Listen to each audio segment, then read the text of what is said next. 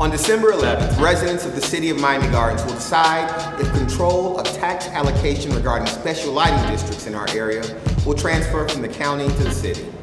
This matters. This matters to you because it will help you choose how decisions about public lighting improvements are made in the city of Miami Gardens. Taxing districts are created to pay for and control the lights in our neighborhoods.